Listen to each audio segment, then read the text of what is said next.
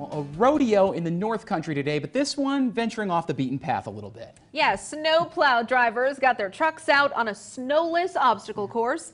As Local 22's Haley Boulay explains, taking part did pay off. A true sign that winter is near when a plow driver gets behind the seat of his rig.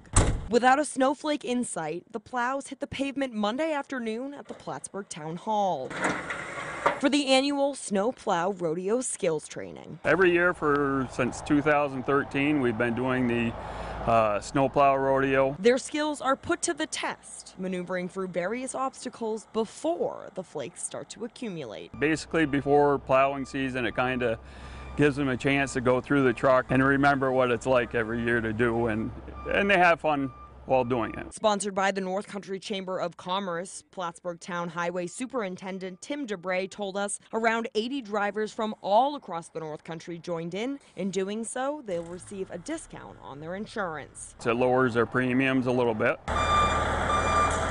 Each obstacle tests the driver's ability to stop, back up, and handle tight corners. They first go through the cones, which is a serpentine. Touch a cone and you lose a point. Then they'll back up into we call it the garage, and then they have to stop as close to the line without going over or they lose points. Then it's a beeline to the basketball. Seeing if they can push something through the goal. Next comes the cement block. And they will push the block as close to the line without going over. The last obstacle is the mailbox. And no, they're not actually aiming for your mailbox. It kind of judges their distance with the wing, and as we all know, in the winter mailboxes take a toll, so that's just kind of a little reminder. All to get crews ready for the long winter season ahead. In Plattsburgh, Haley Boulay, Local 22 News.